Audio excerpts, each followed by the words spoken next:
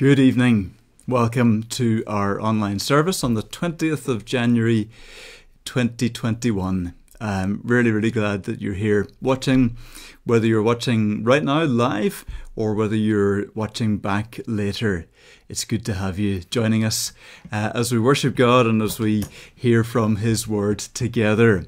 Hope you're receiving me loud and clear. Let's just take a quick look and see what is happening. Yes, we've got some people tuned in. That is fantastic. And I see some comments there already, like Muriel, Jean, Isabel, Rolly, David, Roland, Thomas, Dorothy, Vivian, Anna, Kathleen, Brian and Barbara, Dorothy, Evelyn, Doreen, Nigel and Olive, Kathleen and Thomas are all watching, and I'm sure there's others as well along with us. That is fantastic. Like Sandra is there too.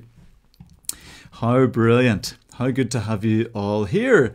And I trust that you are well and that you're staying safe, staying well, surviving things so far. And please, if anybody is watching who is not well, our prayers are with you. Anyone who is struggling at this time or unwell at this time or facing difficulties and problems at this time, please be assured that we are praying for you. And we'll take some time to pray later on in this service. Can I briefly give you an advertisement or two? Can I give you a quick reminder that we have numerous opportunities to meet during the week? We obviously can't have any face-to-face meetings, but we do have some groups that meet on Zoom, and those happen most days of the week. So I really encourage you to take up that opportunity and to join with one of those groups. Then also, if you have friends, neighbours, family who would not just be able very easily to join with these Facebook Live broadcasts, but they do have a phone, then give them this number, 07497101999. So really it's a local number there, as you see, just 10199 is really the bit you need to remember. Nice easy number. And if anybody rings that, then for about 10 or 12 minutes they'll be treated to a service, a morning prayer service, which is done by myself. So it is pre-recorded, but hopefully it'll be helpful, and it'll be updated each week, probably on about Thursday or Friday. I will, all being well, upload a new version, and it will tie in with what we're doing on the Sunday as well. So those folks that listen to it will get something related to what we're looking at in our Facebook Live service on the Sunday. Okay, hope that makes sense. Let me just greet those who've joined us in these last few minutes, like Irene, Elizabeth, and Joan, and Charlotte, and Vera, and John. How good is that to have all of you with us? What a wonderful thing it is to be getting together online. Now, let me hopefully press the right button here and put up the words of this song. What gift of grace is Jesus, my Redeemer? Wonder, do you remember this one? It's a lovely new song, really. And the chorus brings in again and again those words, yet not I, but through Christ in me. Yet not I, but through Christ in me. So I'm going to sing this. Hopefully you are receiving nice and clearly. Here we go.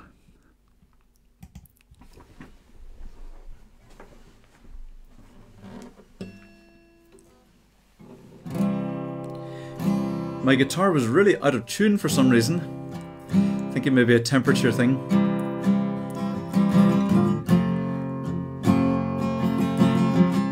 But it's half back in tune.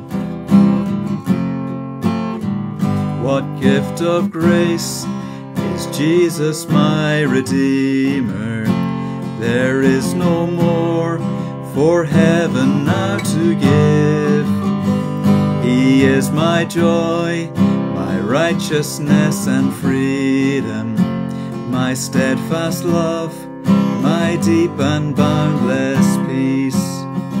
Though this I hold, my hope is only Jesus, for my life is wholly bound to His. Oh, how strange and divine, I can sing all is mine, yet not I, but through Christ in me.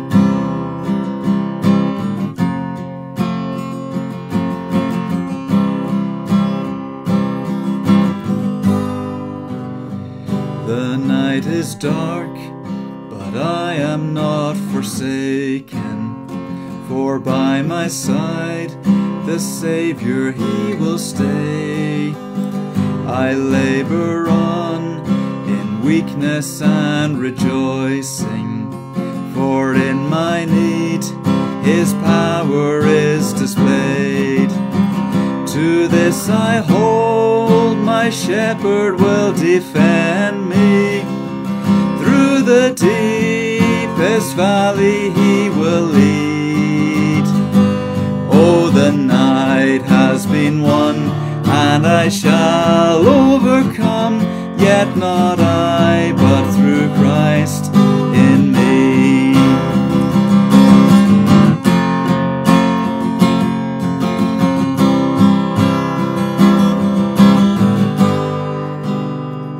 No fate I dread, I know I am forgiven.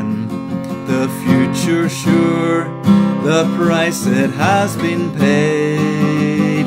For Jesus bled and suffered for my pardon, and He was raised to overthrow the grave. To this I hold, my sin has been defeated. Jesus now and ever is my plea. Oh, the chains are released, I can sing, I am free, yet not I, but through Christ in me.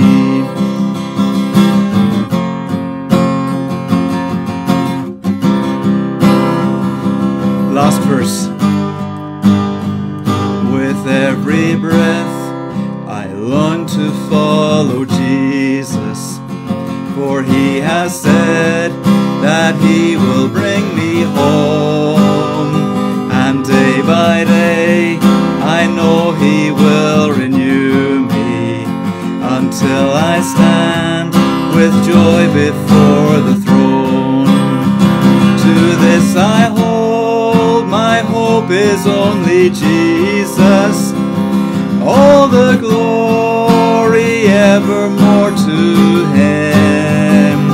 When the race is complete, still my lips shall repeat, yet not I, but through Christ in me.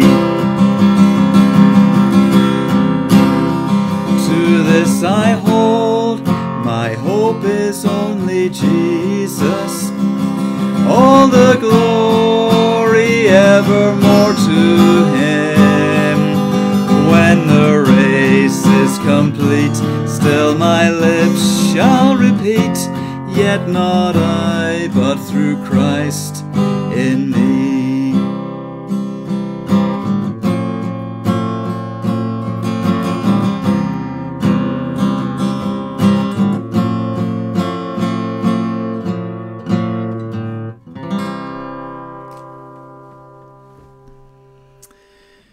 Gracious Lord, we pray that you would send your Holy Spirit upon us, upon each and every person watching and listening this evening or later. We pray that we would know that our hope is only Jesus.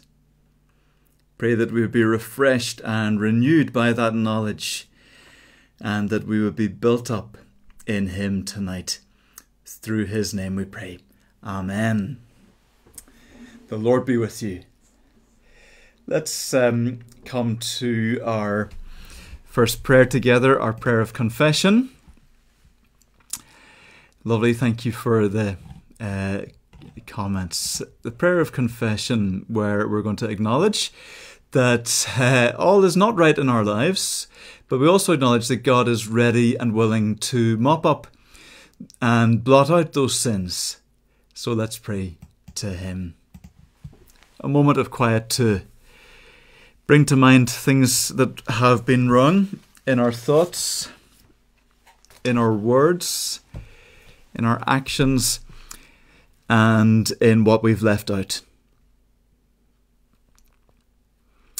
Heavenly Father, we have sinned against you and against our neighbour, in thought and word and deed, through negligence, through weakness, through our own deliberate fault, by what we have done and by what we have failed to do. We are truly sorry and repent of all our sins. For the sake of your Son, Jesus Christ, who died for us, forgive us all that is past, and grant that we may serve you in newness of life, to the glory of your name. Amen. Almighty God, who forgives all who truly repent, have mercy on you, pardon and deliver you from all your sins, confirm and strengthen you in all goodness, and keep you in eternal life through Jesus Christ, our Lord. Amen. Let's use these words together. O Lord, open our lips, and our mouth will proclaim your praise. O God, make speed to save us. O Lord, make haste to help us. Glory to the Father, and to the Son, and to the Holy Spirit, as it was in the beginning, is now, and shall be forever. Amen. Praise the Lord. The Lord's name be praised. I think before we come to our Scripture main Bible reading, I want to actually read, to do what we said there, to praise the Lord, and I'm going to do it by reading from Psalm 103. Praise the Lord, my soul. All my inmost being, praise his holy name. Praise the Lord, my soul, and forget not all his benefits, who forgives all your sins and heals all your diseases, who redeems your life from the pit and crowns you with love and compassion, who satisfies your desires with good things, so that your youth is renewed like the eagles. The Lord works righteousness and justice for all the oppressed. He made known his ways to Moses, his deeds to the people of Israel. The Lord is compassionate and gracious, slow to anger, abounding in love. He will not always accuse, nor will he harbour his anger forever. He does not treat us as our sins deserve, or repay us according to our iniquities. For as high as the heavens are above the earth, so great is his love for those who fear him. As far as the east is from the west, so far has he removed our transgressions from us. As a father has compassion on his children, so the Lord has compassion on those who fear him. For he knows of how we are formed. He remembers that we are but dust. The life of mortals is like grass. They flourish like a flower of the field. The wind blows over it, and it is gone, and its place remembers it no more. But from everlasting to everlasting, the Lord's love is with those who fear him, and his righteousness with their children's children, with those who keep his covenant and remember to obey his precepts. The Lord has established his throne in heaven. His kingdom rules over all. Praise the Lord, you his angels, you mighty ones who do his bidding, who obey his word. Praise the Lord, all his heavenly hosts, you his servants who do his will. Praise the Lord, all his works, everywhere in his dominion. Praise the Lord, my soul. Glory to the Father, and to the Son, and to the Holy Spirit, as it was in the beginning, is now, and shall be forever. Amen. We're going to continue in a moment with our reading from the Acts of the Apostles, which we have been looking at from way back in about April or May or sometime like that. And we're in Acts chapter 16. And I just want to give you Very brief recap of it before I read. And in particular, if I may, I'll give you a quick little recap of some geography. It's not all about a geography lesson, but I am just going to remind you, hopefully this is going to work. Let's get a little map of the Mediterranean, all the places you'd love to go on holiday, but we can't at the minute. I'm sure you would. Where are we now? Let's see. Ah, here we are. Yes, good. Let's undo that. Okay. I'm sure you'd love to be over in Italy, you know, on your holiday, or in Greece. Well, we'll be going there in Acts.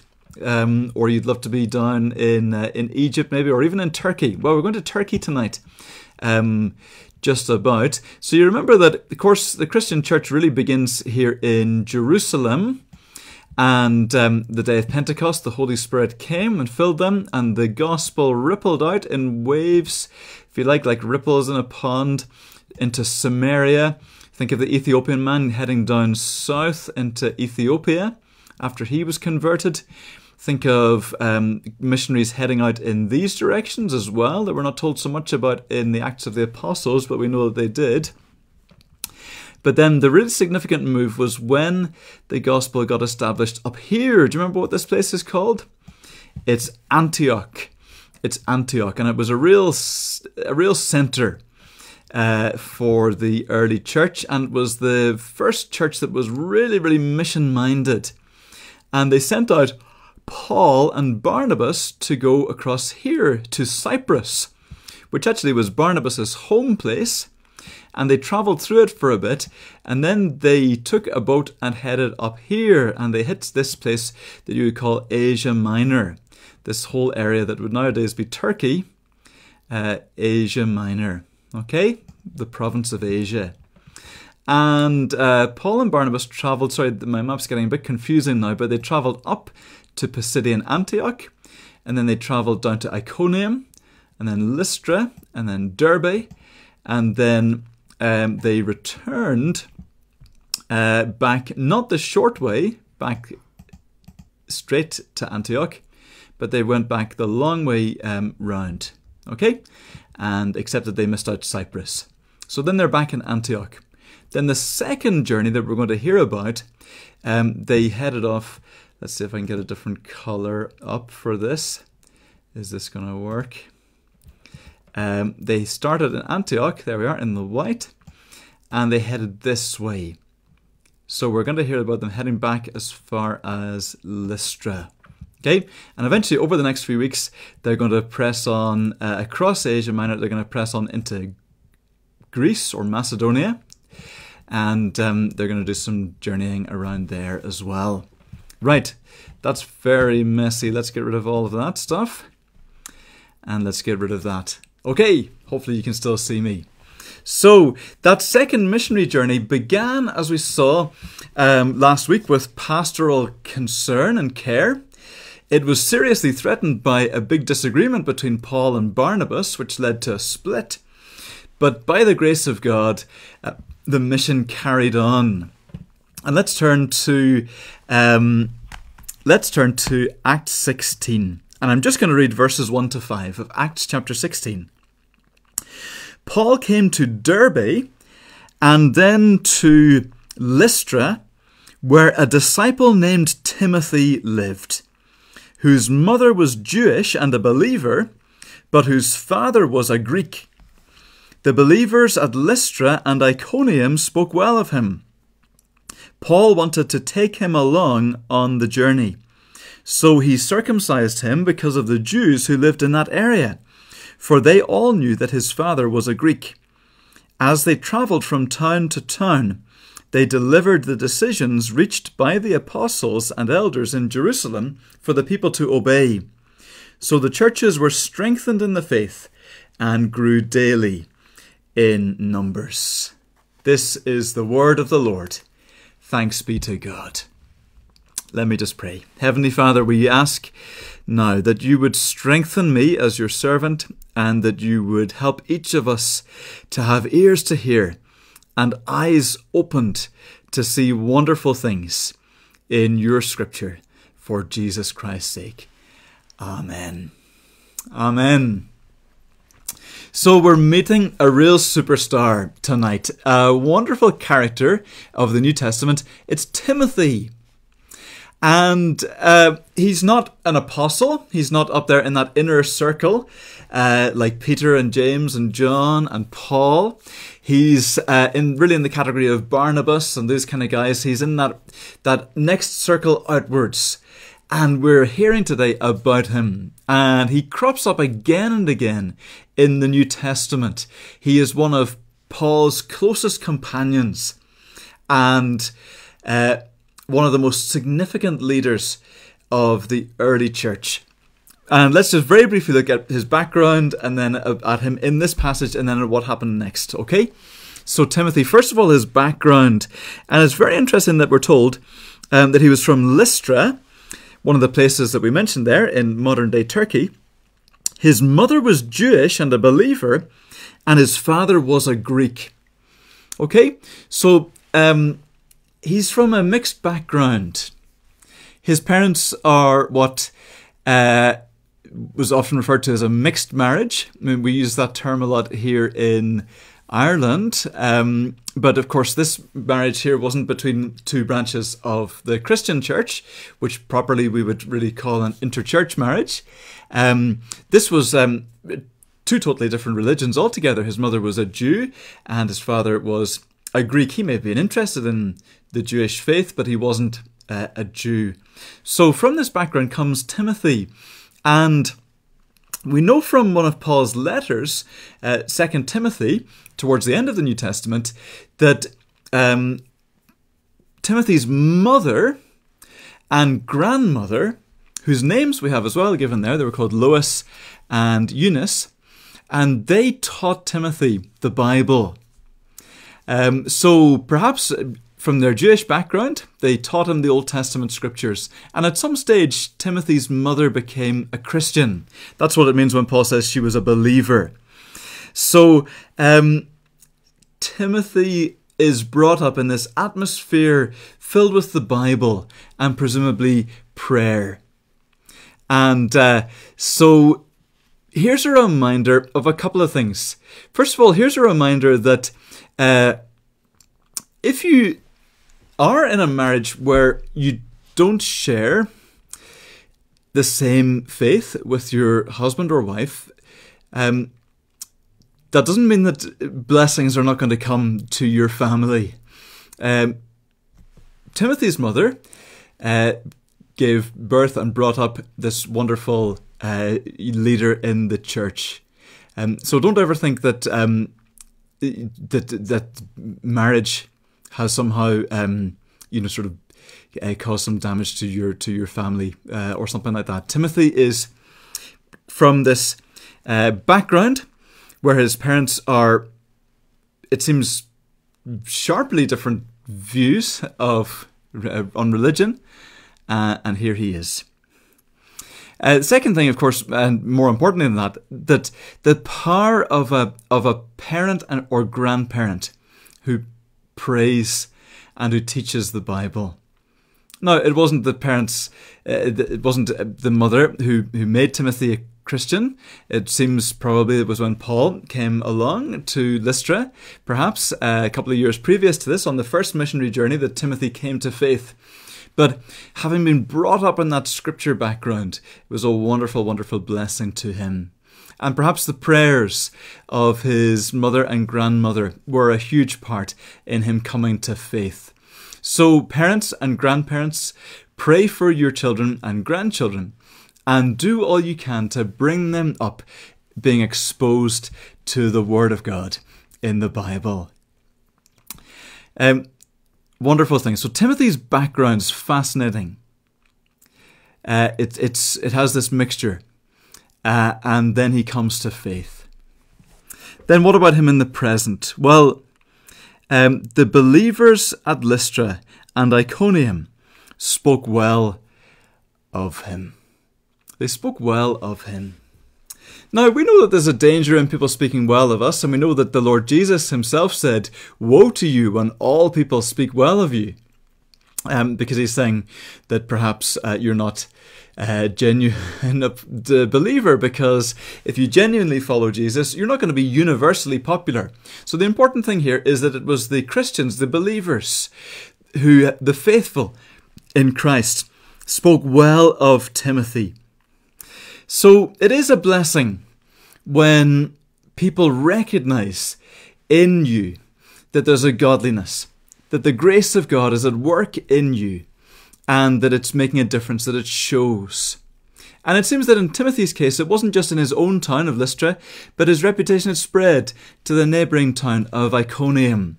So what a blessing it was that he had this good name with the fellow believers. And so here comes then this call into ministry. In verse 3, Paul wanted to take him along on the journey. Timothy's called into Christian service. No doubt there would have been big temptation to stay in Lystra. I'm sure that a young man, because we know he was young still, a young man with his abilities and talents could have had all sorts of careers, no doubt. He may have been able to go into law, or into teaching, or into some other profession, maybe even medicine or something like that. Instead, he decides to follow this call, to go off with this strange character, Paul, who was not liked by everybody, and to join his missionary band and to share the gospel of Jesus Christ. He's called into ministry. And there's many different forms of ministry. For most of us, we're called to serve the Lord where we are.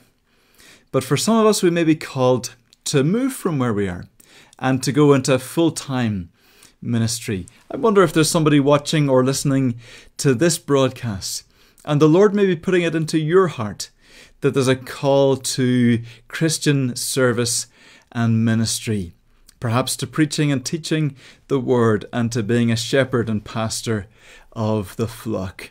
Well, what do we learn from Timothy? First of all, it's not your background that matters. So perhaps your parents and grandparents were in the Christian ministry. That's wonderful. What a blessing. But that's not what defines you ultimately. Perhaps you feel that your background is not so impressive.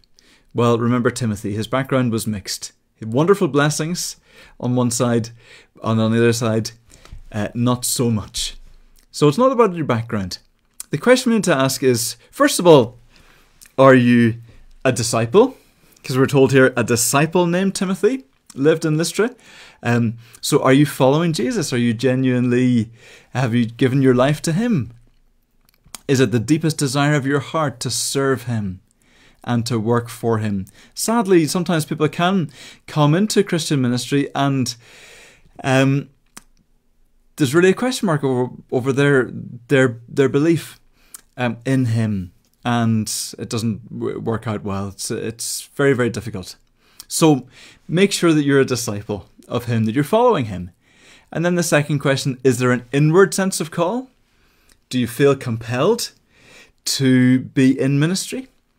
And then is there an outward calling? Are there people within the church who think well of you and who are saying, you know, we think you should consider ministry in the church in a preaching capacity? Well, there's a lot to learn from Timothy. When we have that combination of an inward calling and outward confirmation, then we know that there's something worth listening to. And that goes not just for getting ordained and getting collared or something like that. It goes for any big change that we may be contemplating in our lives. Is there an inward sense of calling?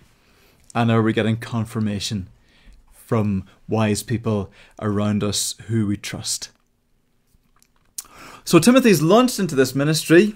Paul, perhaps rather strangely to us, has him circumcised. That wouldn't be what we'd normally expect in an ordination service to take place. And we know that for Paul, it wasn't that he felt there was any requirement for Timothy to be circumcised in terms of his own salvation or anything like that, but that in order that Timothy would find acceptance with the Jewish people to whom he would be going and preaching, that stumbling block of him being uncircumcised would be removed. And so off they go into ministry, and Timothy finds, first of all, early blessings. In verse 5, the churches were strengthened in the faith and daily grew in numbers. The ministry of Paul and Timothy is blessed. And then as the New Testament goes on, you find so all the more. You find that in Paul's letters, Timothy is there as a companion. And often he's named and mentioned as someone who is close to Paul and someone who's helpful to Paul. And indeed, towards the end of Paul's life, in one of his last letters to Timothy, he writes very affectionately to his follower, to this young man who he's brought on. And he says how effectively he's handing over the baton to Timothy, who is now going to be a very significant leader in the faith. It spurs the question, doesn't it? Who are the Timothys that we should be encouraging now? Who are the people we should be looking out for them? Who are the people that the Lord is calling to be the next generation of leaders, whether ordained or lay people? Where are the Timothys? And what are we doing to invest in that generation coming after us? I find that very challenging. I think I'm very tempted to try and do it all myself. And I really need to learn the lesson here from Paul, that where he went, he picked up other people to join his team, and then they were sent out. So that there was a multiplying of the ministry. I think that's something we really need to pray about in our churches. Do you know, the people who we encourage in their faith and the people whose gifts God deploys in ministry can end up being so significant. We tend to think that the significant leaders are the ones who are in the White House or in Leinster House or in 10 Downing Street or wherever. And of course, those people are very important and we must pray for them very hard. But actually, those who share the gospel of Jesus Christ can be hugely significant in many, many lives. Let's make sure that we're investing in that crucial work. Let's pray, and then we'll bring it to a close. Heavenly Father, I feel as though these few fairly random thoughts on Acts chapter 16 are it's so little and so weak, Lord, what I have shared and said. But we thank you that we can take encouragement from every paragraph, every sentence of the Bible. We thank you for Timothy. We thank you for this joyful sense of his calling to be a disciple. We thank you for his background. We thank you for his calling. We thank you for his significance in the early church.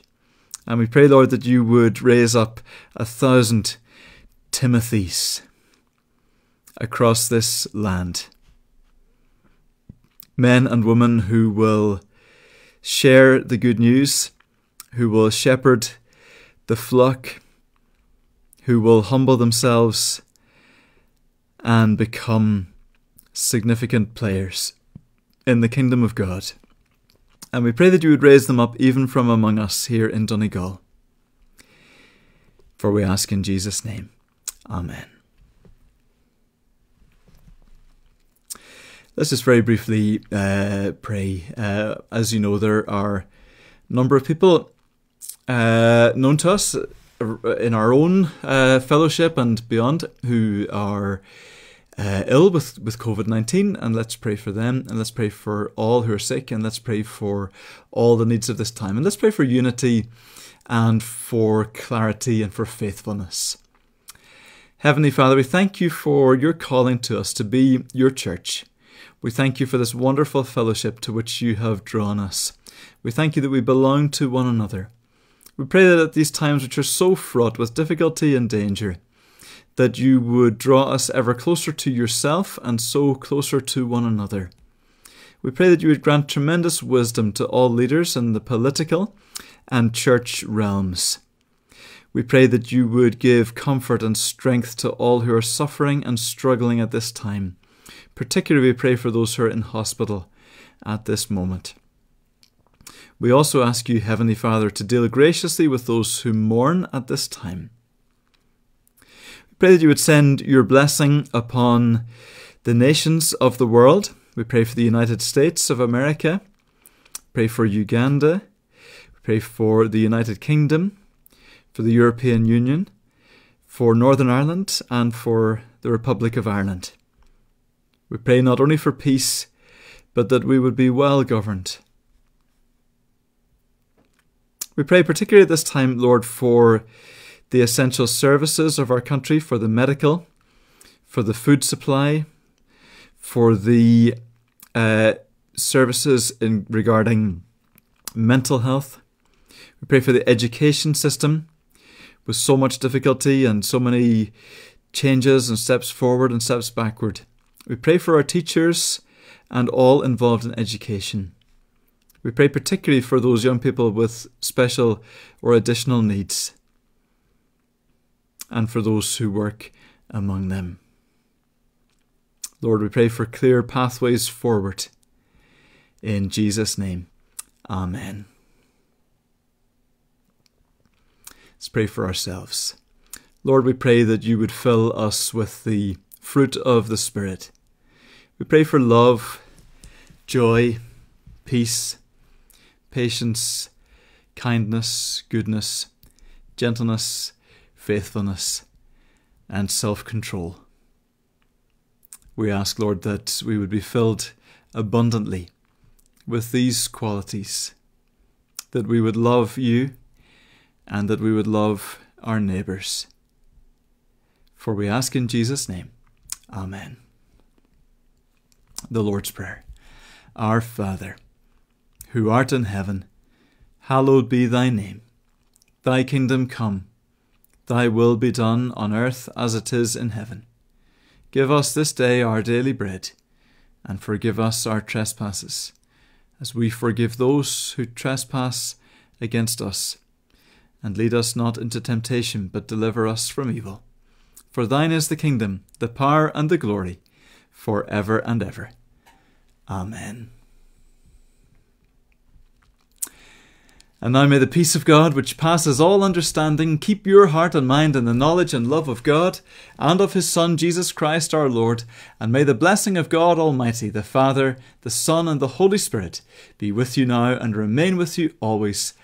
Amen. If you've got time, I'm going to go finish with one final hymn, and it's Go Forth and Tell. And it's slightly ironic maybe, because I know we can't go forth, I'm not, and I know it says in one of these verses, the doors are open wide, and wouldn't we be delighted if they actually were? But you get the point that there are many, many opportunities to share. I was talking to someone just today who was saying how someone had come to faith in Christ through listening to online broadcasts from a church. Very ordinary, very normal broadcasts, and someone had come to faith. And this person actually discovered other friends that they'd known for years and that had come to faith in Jesus and become believers. And he was just so encouraged and so buzzing with it, and it was wonderful. Great encouragement. He may be watching and he may know who he is. So let's just all be Timothys and follow.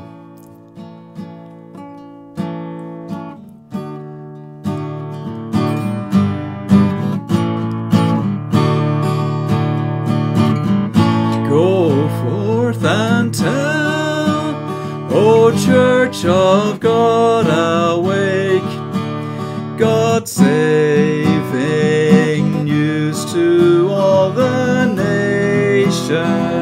Take, proclaim Christ Jesus Savior, Lord and King, that all the world his worthy praise may sing. Go forth and tell, God's love embraces all.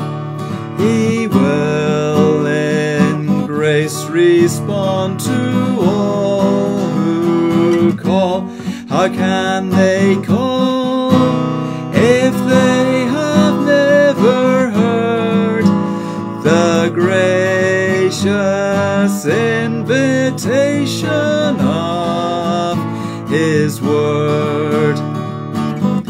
Go forth and tell, where still the darkness lies, in wealth or want the sinner surely dies.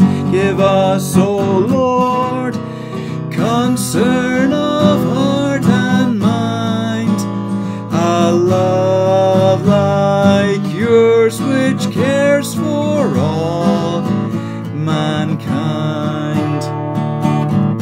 Go forth and tell, the doors are open wide.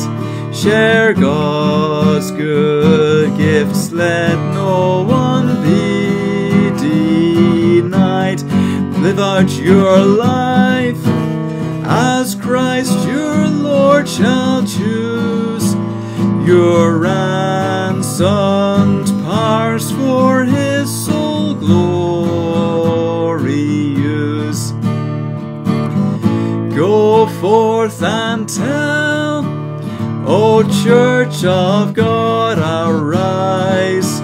Go in the strength which Christ your Lord supplies. Go till all nations His great name adore, and serve Him, Lord and King, forevermore.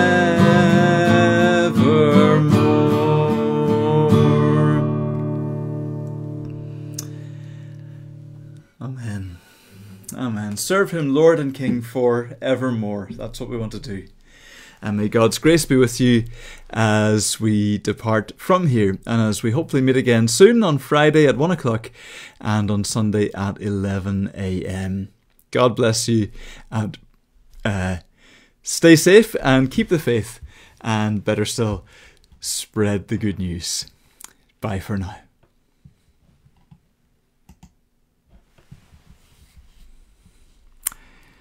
If I can find the right slide. Here we are.